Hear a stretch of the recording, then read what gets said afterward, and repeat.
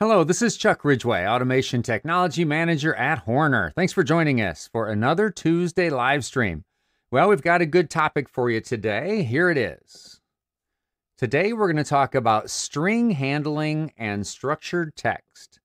Yes, in 2024, you still have to be able to deal with strings as an automation engineer. It seems a little old-fashioned maybe, but there's still plenty of applications where dealing with strings is very important, whether you're talking about dealing with barcodes or maybe some sort of a card reader, or maybe you're printing to a serial printer for receipts or something like that.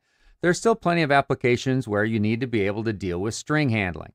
Now, in the past on this channel, we have covered string handling with variable-based advanced ladder, which is one of our more popular languages. But a lot of folks really like IEC, and structured text for IEC is really one of the languages that's the most conducive to string handling. So that is why we're going to cover the topic today that we are. All right, so we're fully live today. So if you have any questions and you're watching live, give us those questions in the chat section. If you're watching this on replay, like a lot of you do, give us those comments and questions in the comment section. Again, we're fully live today. Now, I will be pre-recording next week's show because I'm going on vacation. I'm old, and this is my 50th year of being a Detroit Lions fan. So I'm heading out to San Francisco to see the championship game, which is the first time the Lions have been in it since I was in my 20s. So I'm not going to miss this opportunity. But anyway, let's go ahead and break down today's topic on string handling and structured text. Okay, so we're going to start by reviewing real quickly what we mean by string handling. We're going to start with the native structured text string functions that are built into Cscape IEC programming. And then we're going to talk about some user-defined function blocks that we've added that you can download that will make your next project using structured text and strings even easier. And there'll be plenty of demonstrations throughout. All right, here we go. Okay, so what do we mean by string handling? Well, effectively, we mean the manipulation of string-type variables. And string variables are based on ASCII encoding, where each character in a string is typically encoded as a byte value. So it has some sort of decimal value between 0 and 127, which is the biggest number you can fit into a byte, and that represents a specific character. Maybe it's printable, maybe it's not. Now, with Cscape's standard IEC editor, strings are handled as short integer arrays. So it's an array of characters where each character is represented by a short integer, which is another name for a byte. Now, strings are also terminated at the end with the null character, which is effectively ASCII 0 or decimal 0. Now, here's an ASCII character table, which is always one of the tools of the trade when you're going to be doing any kind of string handling. And we're showing a chart with ASCII values from 0 all the way up to 127. And you can see it's a mixture of characters that are printable, like numbers and letters, and ones that aren't, like carriage return, start of text characters, delete keys, and those sorts of things. Okay, now, where are strings still useful in industrial applications? Well, I talked about some of them in the opening. Certainly barcodes, reading and writing RFID tags, reading cards, whether it's some sort of a magnetic-based card or something else, serial printing applications for receipt printing, and satellite communications. We did a session on satellite communications a while back, and with satellite communications, every byte that you transmit costs money, so therefore you very often need to do some kind of advanced byte encoding and some byte handling and string handling, which is very precise, and using these string functions is one way to get that done.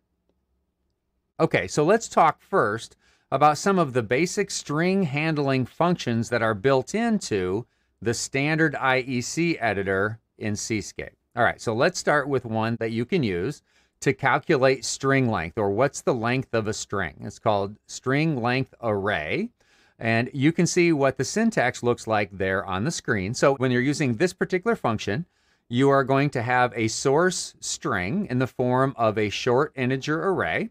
That's the input to the function. The name of the function is string len a for string length array, and then the output of the function is going to be the integer length of that particular string. And you can see the assignment statement format for the syntax for this particular function. So again, if you want to know what is the length of this string, what's the length of this barcode that I've just read in, for instance, from my barcode reader, you could use this string length array function to determine the length of that string. Now let's say you want to compare strings. So maybe you've got two different strings and you want to see, are they equal? Do they match character for character?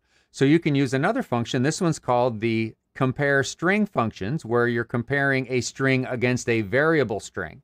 So in this scenario, again, if you look at the syntax on the screen, you'll see it's written in the form of an assignment statement, where we have a variable called match that we're going to be setting to either a 1 or a 0. So that's a Boolean variable there.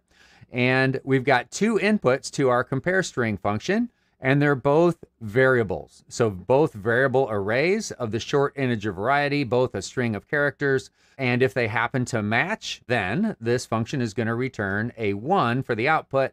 In this case, for what's on the screen here, we're assigning that 1 to the variable match.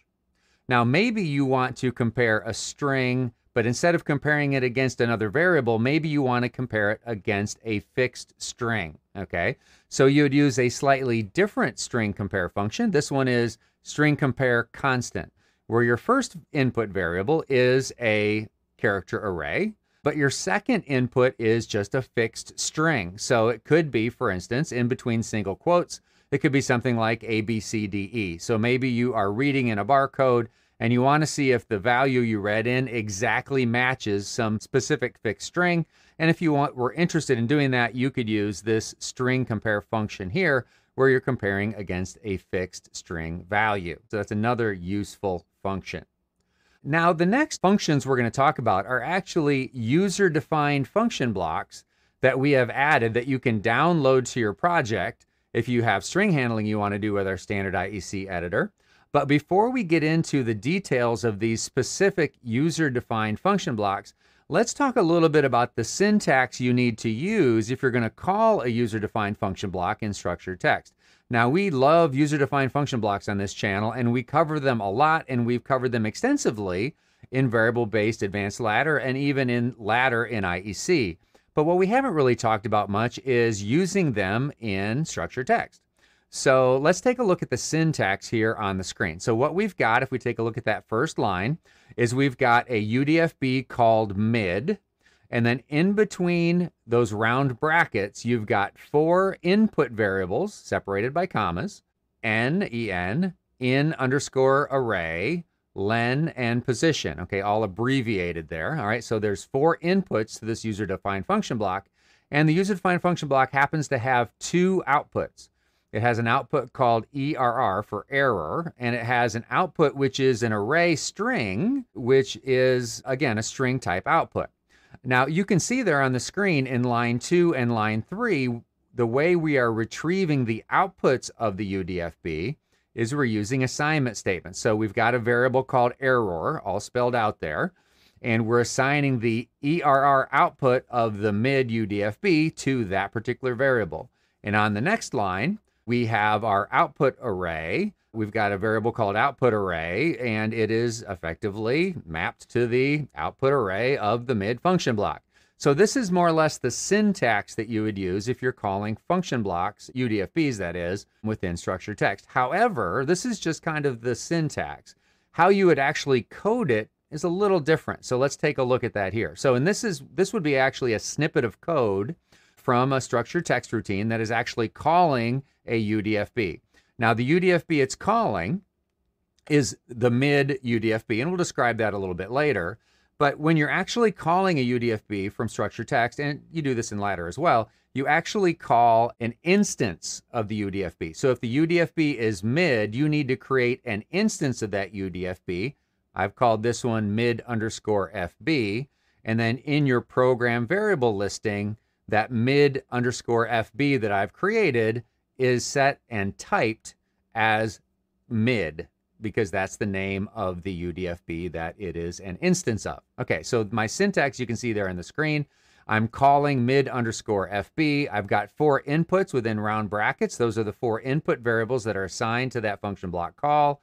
And one thing you'll notice is those 4 variables that are listed in there, none of them match exactly the name of the inputs as they're defined in the function block. So if we go back one slide and take a look at that syntax there, those are inside of round brackets. Those are the exact names of those input variables. And you'll notice on the next slide, when we actually code it, we don't match those variable names exactly because that is an error in the IEC compiler. So we've got still 4 input variables, but they have slightly different names. They aren't given the same name as the actual variables themselves. Okay, and then we also have our assignment statements starting in the second line, where we've got that error variable we've created that's tied to the ERR output of the function block.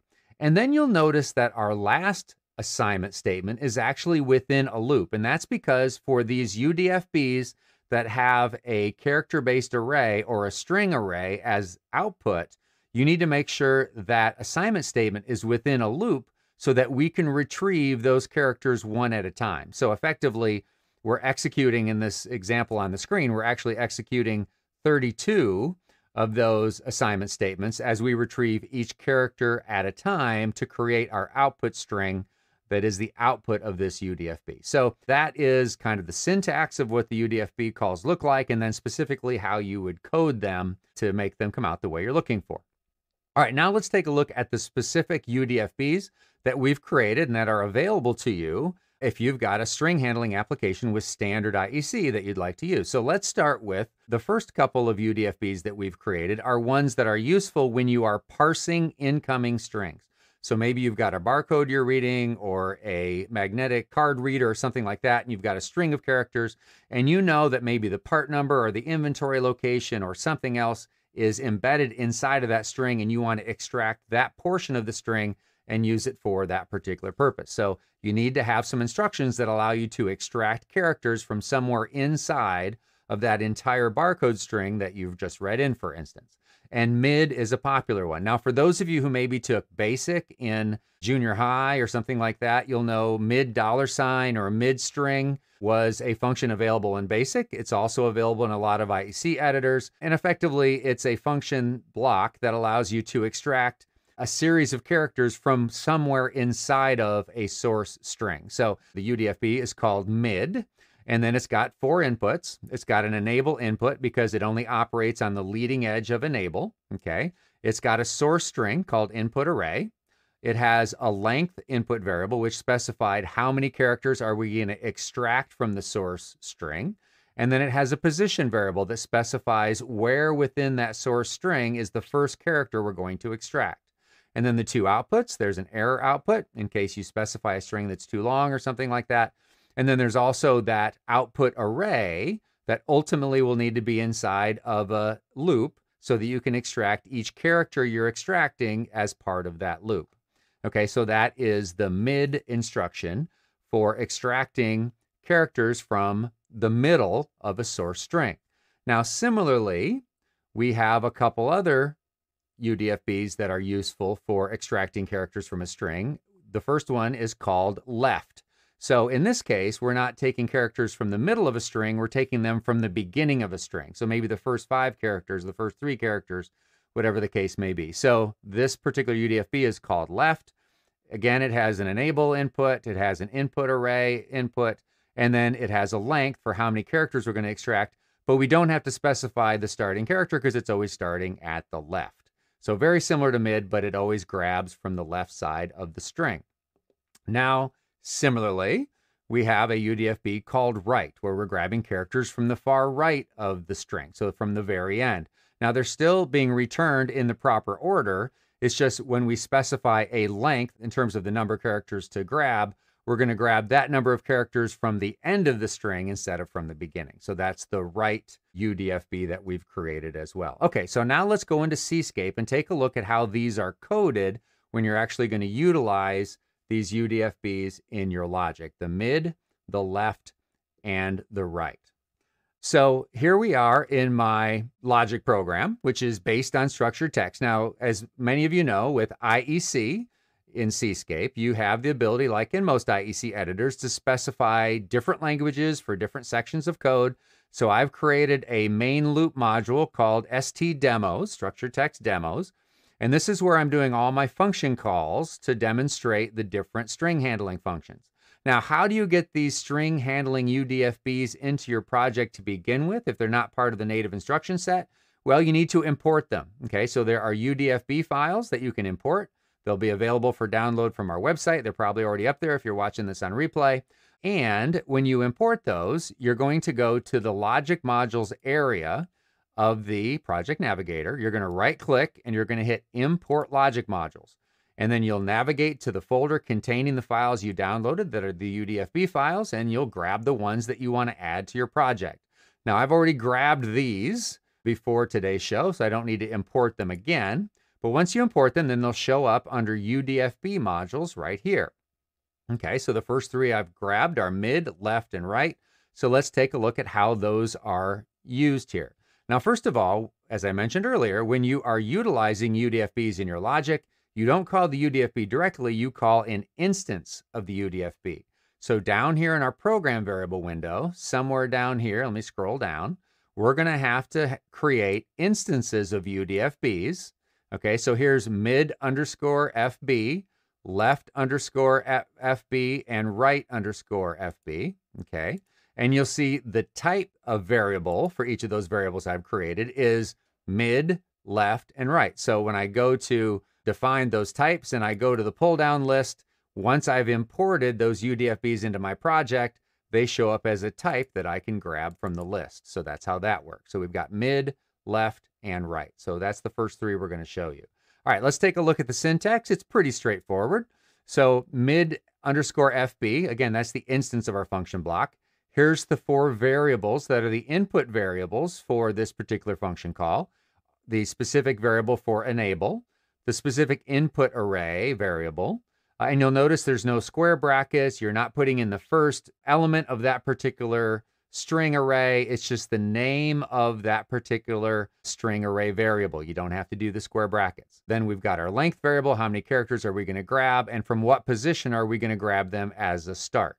All right, so that's our function call, UDFB call for mid. And then we have our assignment variable, or assignment statement, I should say, for retrieving the error flag to finding out if there's an error. Okay, so that's how we do that, right? So here's the variable that I've created for my project. Here's the function call for the instance of the function block, and then here's the output name exactly, which is ERR. And of course, anytime we have assignment statements, we always have to make sure we have our semicolon at the end. And then this is our last assignment statement. The output of this is an array. And so we have our output array here as part of a loop, right? So we've assigned an output array variable here, and here is the output called out underscore array. And then we've got our index inside of our square brackets, because as we loop through here from 0 to 31, this is a string that can be up to 32 characters long.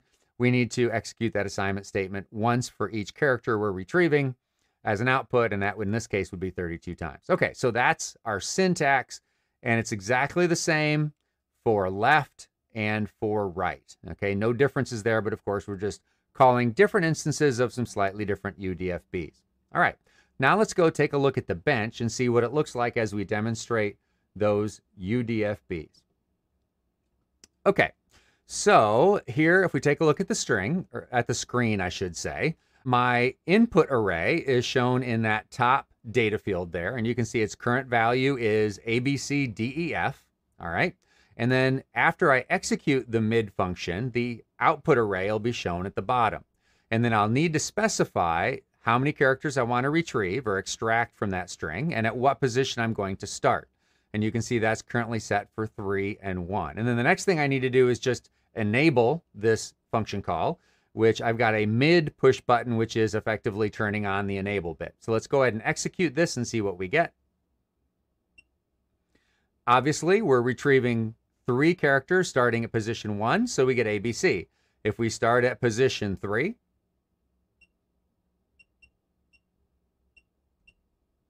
we get CDE because we're starting at position 3. Now notice that this is a 1-based position variable, right? So even though arrays are 0-based, when we specify for this UDFB what position we want to retrieve, that is the 1-based position. Okay, so the third character, all right, in this case, gave us an output of CDE. Okay, so this is the mid. We'll take a quick look at left and right. You'll see the operation should be just what you expect. Okay, if we're going to pull 3 characters from this particular string, and we don't specify location because with left, it always starts from the left. All right, we're getting ABC. Again, just as what you would expect. And then here, if we're going to extract the 5 characters starting from the right of this same input string, what are we going to get? Obviously, B, C, D, E, F is what we get. All right, so those are the mid string, the left string, and the right string functions, all very handy whenever you are parsing a larger string and you want to extract a portion of the characters from that string and use it for some other purpose. All right, now let's talk about another UDFB that is available to you, and this one is called concat. What this UDFB does is it concatenates 2 strings. So you start with 2 separate strings and you execute the concatenate UDFB, and it puts those strings together as one longer string and stores it in an output variable. And that's basically what this UDFB does. Now, the one other thing that it does for you is it also tells you, as part of its output, as a second output, it tells you the length of the string that it's created. So if you started with a 5-character string and a 6-character string, and you execute a concat, you're going to get 11 characters at the end of that, right? That's what your concatenated string is going to be. So your output length is going to return an 11. Okay, again, this is useful, but in this case, it's useful in reverse. So this would be useful for building a string. So maybe you are going to be sending something to a serial printer or sending a special series of characters to a serial device, and you have multiple data fields you're pulling from, and you want to take those and convert them to strings and then cram them all together and then send them out the serial port. Well, concatenate instructions could very well be an integral part of that logic. So that's concatenate. Let's just take a look at it in Cscape. All right, if I scroll down here and look at the syntax for concatenate, again, I had to create an instance of the concatenate UDFB after it had been imported into my project. That's down here in my program variable listing. And then I have my inputs, which in this case is just an enable and then 2 input arrays. I've got 2 outputs, actually 3. I've got an error output using this assignment statement. I have the output length using this assignment statement. And then I also have, of course, my output array, which is inside of my loop. Again, making sure that this output assignment is executed once for every character that I'm going to be retrieving. All right, so that's the syntax we have there. Let's take a look at this on the bench. Okay, so here's our concatenate statement, or at least the screen that's going to help us demonstrate that. We've got 2 strings there at the top, in 1 and in 2. And if we execute our concatenate, we can see we've created a new output string that is the combination of those 2. And it tells us also that that's 9 characters long on our output side of things. Okay, so that is the concatenate UDFB. Again, it's most useful for building strings to send out your serial ports or to printers or whatever the case may be, maybe to a satellite receiver. All right, so let's head back to the next UDFB we want to look at. It's actually the last UDFB I'm going to review with you today, and this is one called find character. So when would you want to find a character within a string? Well, you would want to find a character within a string if there's a specific character that has meaning. For instance, let's say you've got a barcode that you scanned and you know that after the capital X, you've got 4 digits, which represents a serial number for maybe the component that you're reading in the barcode of. So you want to find the X in the string, and then you want to execute, or you want to do another function to maybe extract the next 5 characters after the X. Well, you've got to find where that X is first. So using a function like a find character function could be useful for that. Okay, so as you can see here on the screen, the find character UDFB we've created for you has 4 different inputs: an enable, an input array, which you're going to find a character in, the last position that you want to check, as well as the character you're going to look for. Now, why would we care about last position? Why would we just have 3 inputs, maybe enable, input array, and the character we're looking for? Why do we care about the last position we're checking? Well, what happens if you're checking a string for a certain character and it isn't in there? you want to make sure that as you search character by character through a string, that you're not overrunning that string array, right? That can cause a loop problem, and it might cause you to have an exception in your program. So we have this last position input variable as part of this UDFB as a safeguard to make sure that if the character we're looking for isn't in the string, that we'll get back some sort of notification of that without causing an exception error. So with the way this function has been written, if the character you're looking for in the string is not found, you will get a -1 as one of the outputs, the output for the position for that character you're looking for, instead of being the character, the one base character within the string indicating it found it, it would be a -1 indicating it didn't find it. And because you specified the last position to check, let's say you have a string that can be a maximum of 32 characters long, you would set last position to a value of 32, and then you'd be confident that the function would never check beyond the 32nd location in an input array. All right, so that is the find character UDFB. Let's take a look at how that would be coded in Cscape. Once again, you need to start by importing it into your project from a file, creating an instance of that particular function block. In this case, I've done find character FB. And then this particular code is a little simpler because the outputs from the function block are all simple variables. You know, the error is just a Boolean. The character position is just, I believe, a double integer. So there's no need to have any kind of assignment statement within a loop because you're not pulling an output string as one of your outputs. So here's our function call with our 1, 2, 3, 4 input variables. And here's the two output variables that we're retrieving, the error and the character position that we're assigning to unique variable names. All right, so let's head back to the bench. All right, and let's take a look at find character. So in this scenario, we've got our same input string I've been using for all of our demonstrations, and we've set last position to 32 just as a safeguard, so we won't go past the 32nd character in this string. You're almost always going to set that to the maximum length of the string that you're checking. And then the character we're going to find, in this case, we're going to make that the F. So that should be 1, 2, 3, 4, 5, 6. So hopefully we'll get a value of 6 back for the position. And we do. Okay, what happens if we look for a character that isn't inside the string at all?